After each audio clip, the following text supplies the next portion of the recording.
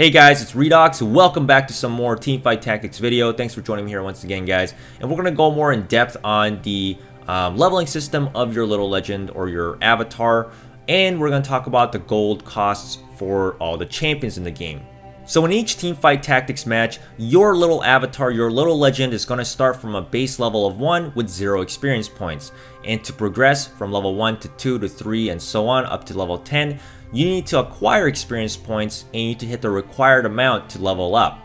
If you don't do that, you're stuck in that level and you won't be able to put more chess pieces on the board. There are two ways you can gain experience for your little legend in each Teamfight Tactics match. The first way is automatic. So at the start of each round in a Teamfight Tactics game, you're automatically going to get 1 experience point towards your leveling progression. From round 1 to round 2, your little legend will automatically gain 1 experience point. And from round 2 to round 3, you'll get another experience point. From round 3 to round 4, another one, and so on. As long as the game goes on, your character will consistently gain 1 experience point towards his leveling system and up to level 10, because keep in mind, once again, you hit the level 10, it's the max level in the game and you won't be able to level up further. The second way you can get experience points to level up your little legend in a Teamfight Tactics match is by spending gold. So gold is the income source in the game, just like in Summoner's Rift or in other auto chess games.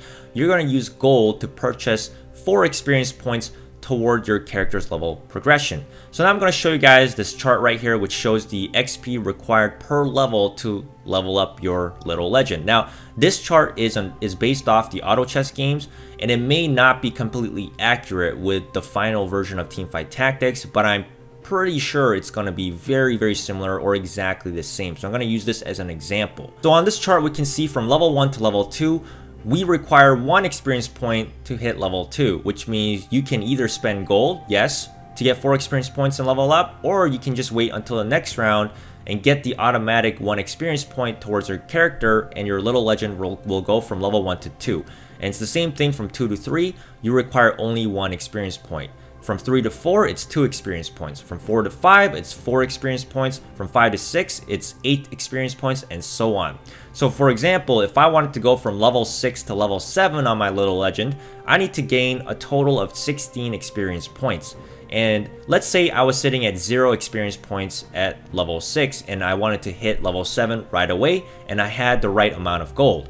It would cost me a total of 15 gold to go from level 6 to 7, because 16 divided by 4 experience points is 3. So it's 5 gold times 3, which is 15 gold, as each 5 gold purchase on your character leveling progression is going to give you 4 experience points. So always keep that in mind. That's the golden rule. 5 gold will give you 4 experience points toward your little legend. Now remember, getting to a higher level on your avatar or your little legend is going to allow you to roll or have a chance of finding a higher costing champion. And once again, keep in mind, guys, higher costing champions are stronger than cheaper costing champions. The cheapest champions cost 1 gold, and these champions are Darius, Fiora, Garen, Graves, Kassadin, Kha'Zix, Lissandra, Mordekaiser, Nidalee, Tristana, Vayne, and Warwick. The next tier are the 2 gold costing champions. These champions are Aatrox, Ahri, Blitzcrank, Braum,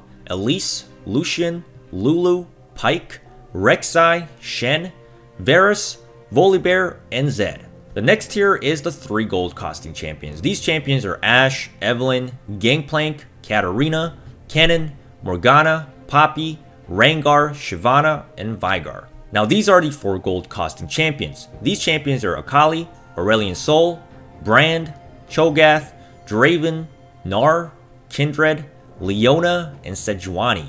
Finally, these are the most expensive champions in the game, and these are the 5 gold costing champions. These champions are Anivia, Karthus, Kayle, Misfortune, Swain, and lastly, good old Yasuo.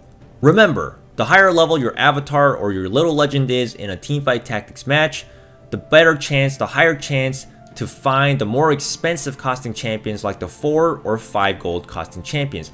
And these champions are going to be stronger because they're more expensive. They're also much more rare to find. From when your avatar hits level 5 is when you actually start to even find the 4 gold costing champions. Before level 5, your avatar won't even be able to search for these 4 gold costing champions. And from level 8 is when you can find the most expensive champions, which are the 5 gold costing champions. So until you actually hit level 5 or 8, you can't even find the 4 gold champions and the 5 gold costing champions. Once again, guys, thanks for watching my videos. I really do appreciate that you guys are checking out my channel and checking out all my Teamfight Tactics videos, because I'll be coming out with more. So stay tuned, hit that subscribe button, and remember to comment and like as well, because all of those things are much appreciated. And have a good day, everyone.